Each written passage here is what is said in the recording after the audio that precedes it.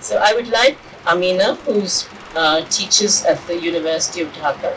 And Amena had a very interesting history herself because she grew up in Lahore and her father was in the army. But then after the war broke out in March, the War of Liberation, she, along with her father and her family, like so many other Bangladeshis who were in the army or the air force and who were posted here, they were taken to a camp in Kohat. And from Kohat, she was taken to another camp somewhere else in the Punjab, I think. Mandi Bahawati, wherever that is. And in spite of being in the camp, Amena did give her metric exams, right? And she passed. And when the movement of peoples began in 1974, then she and her family were taken to Bangladesh at that time. So I think Amena is going to talk about 1971. That's a very central focus in the lives of people in Bangladesh. But I think she's going to talk about it from the perspective of the women whom she has interviewed as part of her work that we did on the oral history of women's lives in 1971. Yeah, Amena. Thank you, Hamida. I find it very strange sitting here, almost after so many years and talking of 71. I find it very difficult also. And I think, like me,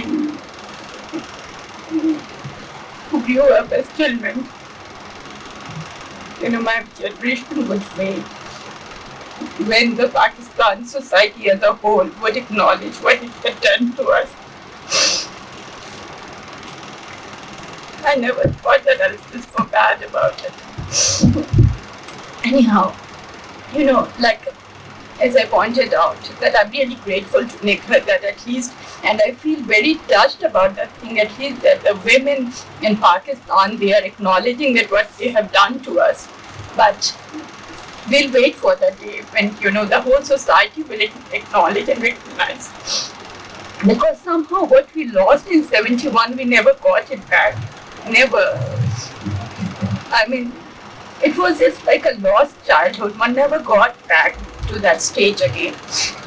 And I think that particular experience makes it much easier for me to critique a state, to critique nationalism, and to see, how destructive it has been and what it has done to human beings, how it has divided humanity. And when I talk of nationalism and when I critique the state and nation, I do it with a lot of responsibility and a lot of commitment on my part, because I really do believe that these constructions, these ideologies have divided people so much. And, so it has caused so much misery to human beings just in the name of nation building and glorification of nation. And these are such, what I would say, such mass. Like when I use the term masculinized, I am using it over here from a very negative perspective that, we have these notions of power, these notions of control, these notions of domination, glory of a nation, which only brings destruction and misery to people. And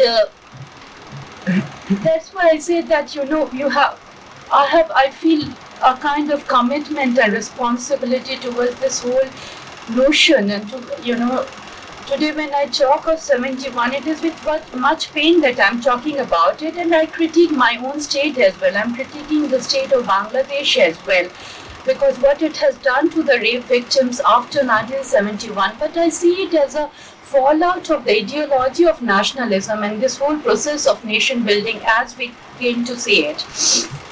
Okay, I begin with the contention, that the ideology of nationalism, when it first emerged in Europe, it was looked upon as a libertarian and a democratic force. But increasingly, as Benedict Anderson points out, that it lost much of its libertarian and democratic impulses, and it came to be looked upon not as an ideology, but as a kind of kinship and as a kind of religion. And with this, this movement away from the ideology to nationalism being looked upon as a religion or as a kinship, it is also implied that transformation took place in the positioning of women within this particular construction, and women came to be looked upon increasingly as the biological as well as cultural bearers of the nation. And thus women, in this construction, women acquired a very sacrosanct position, that they were regarded as the honor or lajja, as we call it in Bangla, that is shame, something that is to be protected. They became very sacrosanct. And so I'm making this point very consciously, that women were looked upon as sacrosanct, as properties of the nation, and the authenticity of the nation was considered very important, that women needed to be protected, and one needed to have a very authentic nation, the purity of the nation. The nation is not to be polluted. And when I say this, please put into context that women were looked upon as biological as well as cultural bearers of the nation. So it did not allow any space or autonomy to the women as such. Rather, they became property of the nation. And also we find that in this construction, women have been exalted to very high position. Homeland is looked upon as the motherland. And in Bangla literature, we find no dearth of poetries and dramas and writings eulogizing the role of women. But I just refer to one Bengali song which says, "Mago tumi ghumao ekhon, tomar chelera jegেছে আর ভয় নেই গো মা," which means there is no fear, mother. You can sleep now. Your sons have woken up today, and they are going to protect you. So I emphasize, on this particular line, because it's the mother who needs to be protected, it's the women, which means the women needs to be protected, and the boys, chelera, they are being called upon to make the sacrifices. It's not the daughters who are being called upon. And why I'm making this point? Because in the construction of citizenship as well, we find that, making the ultimate sacrifice for the cause of the nation or the state is looked upon as the highest position, or, this is the highest status that a citizen can acquire. So in this construction, you see that when boys or men are being called upon to make the sacrifices for the cause of the nation, they are being exalted to a higher position of citizenship than women. So this naturally puts the women to a subordinate position vis-a-vis men. And this strengthens the patriarchal system and the patriarchal values of the state. And so it is therefore no wonder that the post-1971 Bangladesh established itself on very strong patriarchal notions. The 1971 Liberation War of Bangladesh is regarded as one of the bloodiest wars in the history of humankind. According to one estimate, about 30 million people lost their lives in the war. The subsequent history and the narratives of the Liberation War has glorified the sacrifices made by its people for the achievement of independence. This glorification, which is part of the nation construction, as I pointed out earlier, however, has a distinct male bias. The accounts of the war, while accounting for the deaths, do not have a list of the women who had died or were killed during the 9-month-long war with Pakistan. In the category of shaheeds, only 2 women, that too belonging to the intellectual group, have been included. Rape is another weapon that has been used deliberately as a wartime strategy. Since women are looked upon as the biological bearers of the nation, through raping a woman, the enemy attempts to pollute the nation. Thus, a woman's body becomes the pawn in the wars that nations play for their glory. In the process, however, the woman becomes the despised other, most often rejected and unaccepted by her own people and family. Many such women are in search of a home today in Bangladesh. Susan Brown-Miller has pointed out that about 200,000 Bengali women had been raped by Pakistani soldiers in 1971. Yet the 14 volumes of officially documented history of the Liberation War carry only a few testimonies of rape. It was generally felt that such details or evidences of rapes would only harm the women more. So quite consciously and deliberately, those were kept a secret. In many instances, the files containing the evidences were burned down. The government has set up many rehabilitation centers were set up by the government, and these were set up in different districts for the rape victims, but the whereabouts of their records is also unknown today. No serious attempt has even been made to retrieve them. Consequently, at present, no list of rape victims is available in Bangladesh. According to Malika Khan, who was in charge of a rehabilitation center in Dhaka, a doctor at the center had told her that during the first 3 months of 1972, 170,000 rape victims were aborted and more than 30,000 war babies were born. This list, however, is not an exhaustive one and excludes the most marginalized women. Most of the war babies were given up for adoption despite protests and pleading from their mothers. In this context, Nilema Ibrahim, who is a leading women activist of Bangladesh, she points out that she had called upon Sheikh Mujibur Rahman, the father of the nation, to decide about the fate of these children, and she had pointed out that the mothers were not willing to give up their babies.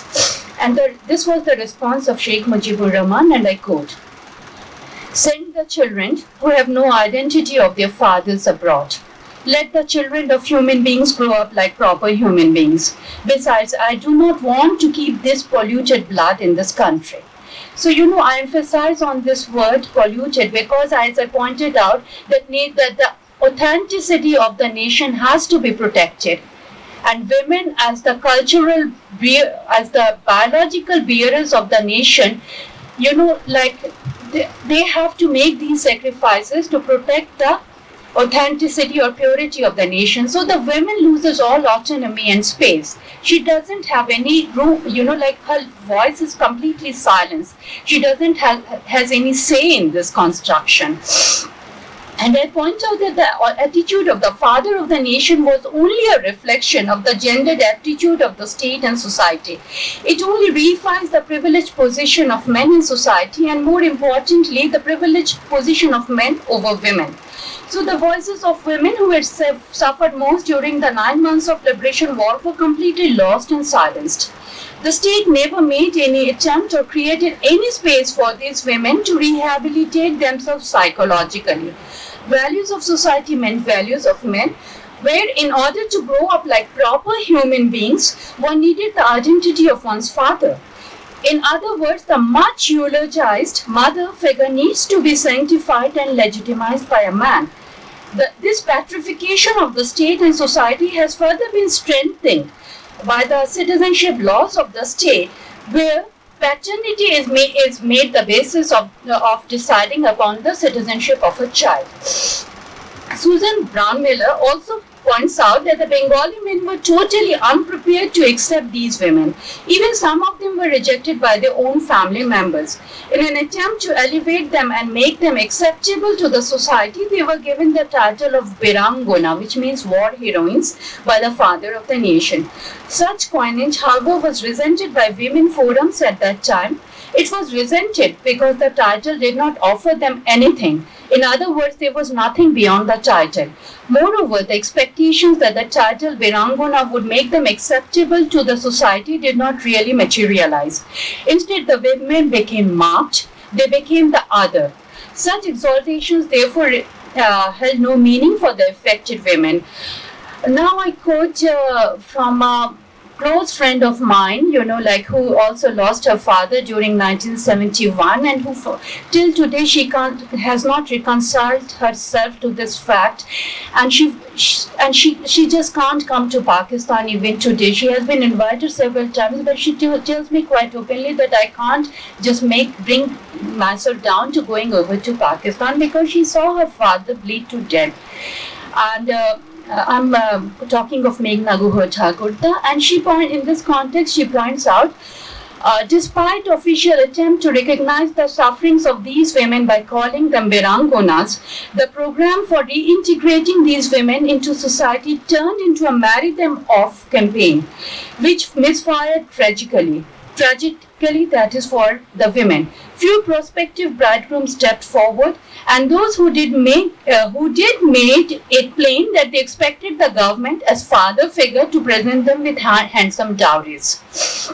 And these, these findings also have come out by a study that we have made which was sponsored by Ain Shalish Kendro.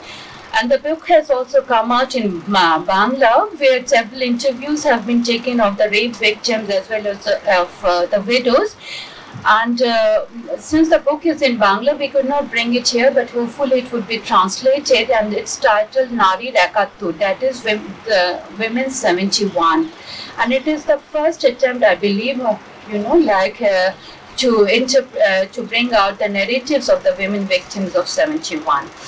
Now I move over to the two case studies that I did as part of this project, which was oral history project that was carried on by the Ain Shalish Kendro. And I talk of two war victims of 1971. Quite consciously, I had taken up the two women victims from the Chittagong Hill Tracts area. I pointed out earlier to you that I am very critical of the Bangladesh state as well, because somehow the state and the hegemonic ideologies of state and nationalism, we see them being reproduced over and over again. And post-independent Bangladesh, as I pointed out, it did not create any space or rehabilitated the women. I mean, the women continue to remain marginalized. It's there in my paper, but I'm not going to talk about that. And it also marginalized its minorities, especially the hill people of Chittagong Hill Tracts. And we have had an insurgency for over 2 decades in the Chittagong Hill Tracts. And somehow, because the Chakma chief, he had flown over to West Pakistan at that time, so they were looked upon as collaborators of the Pakistan army, and we also, defined them as the other. And I bring in this narrative, the narratives of these two women to, it's an attempt on the part of the Bengali society, or especially Bengali women, to reintegrate them and to make the point that they were with us in 1971 and they had also suffered during the war. And during the course of my research, I was very surprised to find that between 400 to 500 women were raped in the Chittagong Hill Tracts by the Pakistan Army and its collaborators. But yet we continue to term the hill people as collaborators of the Pakistan Army. The first case is of Mohini Tripura. It's not her real name because she is a rape victim, so I had to change the name. Mohini was raped by the Pakistan Army in 1971. Rape, as it is well known today, constitutes an important and deliberate strategy in modern warfare. And during wartime, most of the men go to the war front, and it is the women who look after the family and also keep the world running for the children. The enemy therefore deliberately attempts to break this world and thereby demoralize the men in the war front by violating their women. Women are considered to be the property and honor of men. Violating them means violating the honor of men who are the vanguards of the nation. In this context, very little consideration is given to the feeling of the victims, the women, and there is a deliberate attempt to hide or support the facts. The suppression on the part of the society is, however, valorized as a noble act, an attempt to protect the lajja, that is shame of the girl or women, and indeed the entire samaj, that is the society. This was evident when I went to interview Mohini Tripura in Khagrapur in the Chittagong Hill Tracts. Khagrapur again is a false name that I am using for the area. I had been told that about 400 to 500 women had been violated in the Chittagong Hill Tracts, but I was able to identify and talk to only one woman, that is Mohini, that too probably because she is a poor woman and has no guardian as such. I had informed the local union Parishad chairman of my arrival and why I want to interview Mohini much ahead of time and requested him to talk to her about my work earlier so that she could at least be mentally prepared to talk to me. But when I arrived there, I was told by the chairman that, as he accompanied me to her house, he told me that he had not talked to her earlier because he did not know what to do about it. He did not know how to place it to Mohini. The chairman looked very disturbed and embarrassed as we approached the village. It was evident to me that he was reckoning with himself. He first spoke to the son of the victim of Mohini, since they were speaking in the Tripuri language, so I could not follow their conversation, but it was evident from his expression that he was very uncomfortable. The son continued to give me very hostile looks. After much prodding by the chairman, he agreed to let me talk to his mother. The hesitation of the two men, though indeed she was the mother of one, reveals how the society, even the family, silences the victims. At first glance, I took Mohini to be around 70, but later discovered that she was only 56. Indeed, trauma and poverty had taken its toll on her. She looked visibly disturbed, and it was obvious that she did not want to talk to me. But then I sat beside her on the floor, as she did not have anything to offer me to sit on. It was only then that she relaxed a little bit and started narrating her story of 71. In 1971, she lived in the same village with her one son and 4 daughters. Her husband used to do business in Tripura. He never took much care of them and did not come back after 1971. It was the rainy season. They had come in the morning. There were 2 or 3 of the Pathans. Pathans is a term which is used by the hill people to describe the Pakistan army. The Mizos were also with them. They had wanted to kill her son, but he ran off. Her 3 daughters also ran off. She was left alone in the house with her 1-year-old daughter, who was in her arms. She did not run off, for she felt that she had to protect the house for her children. This was where they belonged, and their home was their world. This was their only possession in the world.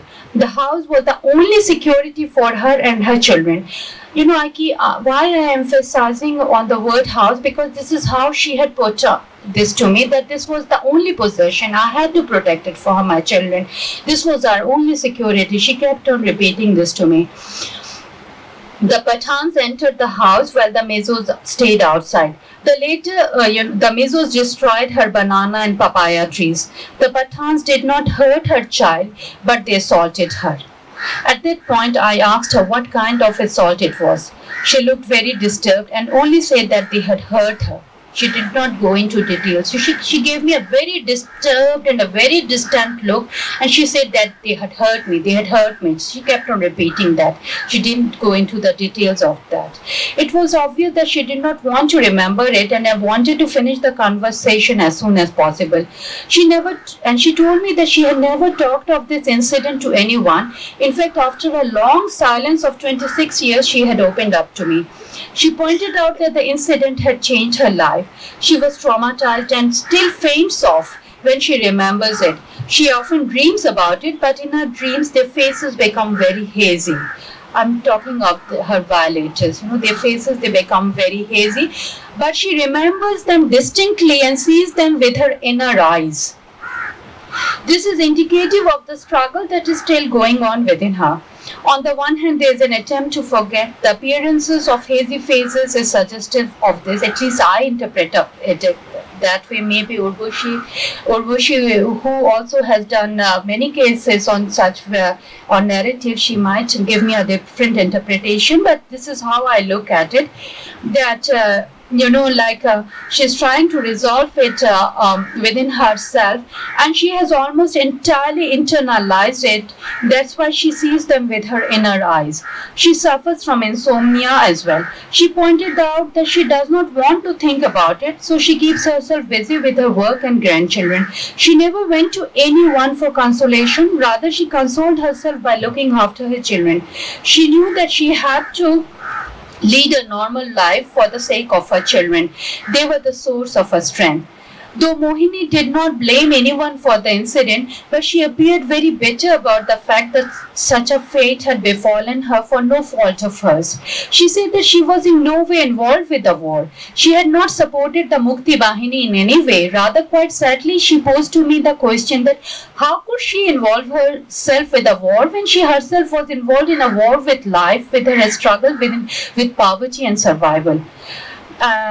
So, this is how, that's why I said that how in the glory, how we try to construct nations, how, this nation construction, this glorification is so distant and so far away from the lives of the common people. Like when she posed to me this question that I myself was involved in a war with life. I was struggling with my children. How could I be involved in a war like that? And why did such a thing happen to me? And then I tried to talk to her son, who was a young boy of 14 in 1971. But he simply narrated the fact that the military had damaged their trees and beaten him up. He further said that his 3 sisters had run away and their mother was left alone in the house with their 1-year-old sister. He did not talk about any physical assault on his mother. The neighbors also refused to talk about it. They categorically pointed out to me that they had never asked her any questions nor raised the issue with her. At the conventional level, one might argue that the society had acted in favor of Mohini. It has protected her by not making an issue out of the incidents. At a more fundamental level, however, one might raise the question that the society did not really protect her. Or was it it was in fact protecting itself and its own values. In a society where women are regarded as the property of man, any violation of women is looked upon as a failure of the men, especially if the violator is the enemy. And if the violator is the enemy, then it is regarded also as a failure of the nation, and such failures a nation is, of course, still unprepared to accept. So we find that the society has silenced the voice of Mohini, but I would argue here that Mohini in fact was the protector of the nation, because she was protecting the home for her children, and she was protecting the home, and home ultimately is the homeland. It's a if you look at it that way, it's a continuation of the, the home constitutes at the micro level. When we talk of homeland, a person ultimately comes back to the home. So it's the woman who is actually protecting the nation, not the men. But in the dominant discourse, we look upon the men as the protectors of nations. So one has to look at it from that perspective as well. So I talk of another war victim now. She's Birangona Chakma, and this is her real name. She lost her husband in 1971. Birangona's husband was killed by the Pakistan army. Death for motherland is regarded as a supreme sacrifice. Unlike the cases of rape, there is a willingness to talk. When I entered the house of Birangona Chakma, I found her sitting in the living room. On the wall was a framed picture of her late husband, Chittaranjan Chakma. Birangona is an old woman of around 75. She lives today with her son, Dr. Shudhin Kumar Chakma, who teaches in the Khagrachuri College. Birangona pointed at the picture on the wall and with a deep sigh told me that it was her late husband who at the time of the incidents was 53 years old. Though she looked sad and disturbed, but she was most willing to talk. So see the difference between Mohini and Tripura. I can't even use the real name of Mohini, but Birangona insisted that I use her name. Birangona narrated to me the events of 13th May 1971, the day her husband was taken from the house by the Pakistan army. She went into the details of the day. She recalled that at the time of the incident, she herself, her youngest son, Shudhin Kumar Chakma, his wife, Konika Chakma, elder daughter, Omita Chakma, and son-in-law, Kalachand Chakma, and the youngest daughter, Shunchita Chakma, were present in the house. On the day, at around 7 p.m., an army man came to their house. At that time, they were offering prayers to Lord Buddha. Chittaranjan and his son, Shudhin, was standing in the courtyard. Chittaranjan had his hookah in his hand. The man asked for a glass of water. See how she remembers all the details. Konika was busy cooking dinner for the family. Shudhin brought the glass of water from her. After drinking water, the army men, he asked Chittaranjan to accompany him.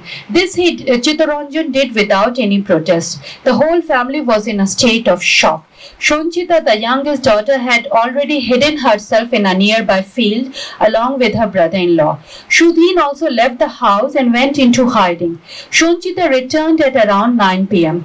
It was decided that Konika and Shonchita would leave the house and stay with their relatives for some time. It was feared that the army might come back again. Birangona, however, was adamant. She had stayed back alone. According to her, she had felt that it was her husband's house and she had to protect it for her children.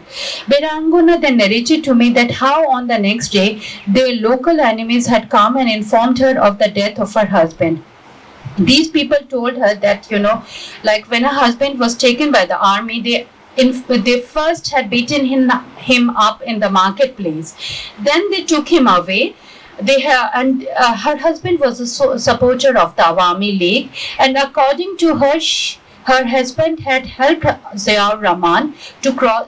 You must have heard about Ziaur Rahman, who later became the ruler, like he was one of the commanders, that her husband had, helped Ziaur Rahman to cross over to India. But this is also, this statement that her husband has helped Ziaur Rahman to cross over India has been contested by the other hill people. But I'm stating this because this is what she told me. And then she told me that the army tried to, make her husband talk, but he kept quiet. Then they kicked him in his stomach and they shot him in his stomach, and they said that you have hidden many things in your stomach. And they shot him also in his tongue because he was not speaking. That's how he died. This is how the local enemies had narrated this to him. And these local enemies, she said that they were collaborators of the Pakistan army. And I went back to those people, whom she had accused of, collaborating with the Pakistan army, but they denied it. They said, no, this was not true. But she told me that that they were also tried afterwards. These people were tried and they were given like jail terms as well. So these local enemies, they even warned her not to tell of this to anyone or perform any religious ceremonies for the dead persons, else the same fate would befall her family members. She bore the sorrow and burden all by herself. Shudin had gone, her eldest son, Shudin had gone into hiding and did not have any contacts with the family for the next 6 months. Konika and Shonchita had gone to stay with their relatives. Birangona was alone in the house for 6 months. During this time, according to her, she took care of the house, prayed for her late husband and children. Most importantly, she felt that she had to take care of the books of her children. She pointed out that at that time her eldest son was doing his PhD in London, and her husband had all along wanted that the children should get the best of education. And according to her, this was the cause of his death, because many people had become jealous of their family. And so this is how she, she told me that she took care of the book of her children, because the books she felt were so integral to her family, to her husband, to her children. And today she continues to live with her son, though they take very good care of her, yet she feels that her freedom had been curtailed. She missed her home and her husband.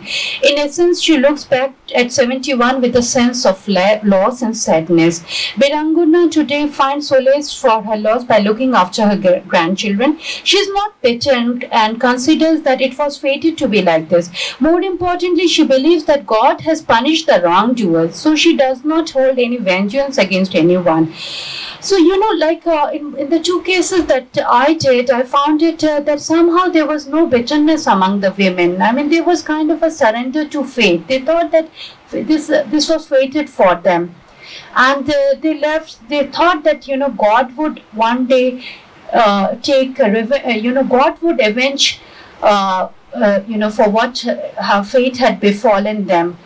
So that's why when I pointed out that, we in Bangladesh are waiting today for the day when the Pakistan society as a whole would acknowledge and recognize for what they had done to us in 71. Maybe in some way they would find some solace and comfort in that. But I don't know whether For Mohini or for Biranguna, it would they would have lived to see that day, or they would even understand what it means to them. But at least one can say that a beginning had been made, and for many of like who grew up, like for someone like Meghna, who is such a close friend of mine, who lost her father, she would never get back her father. But at least, like, at least one can say that arrogance is not there. One recognizes that that a wrong had been done. That's all I can say today. Thanks.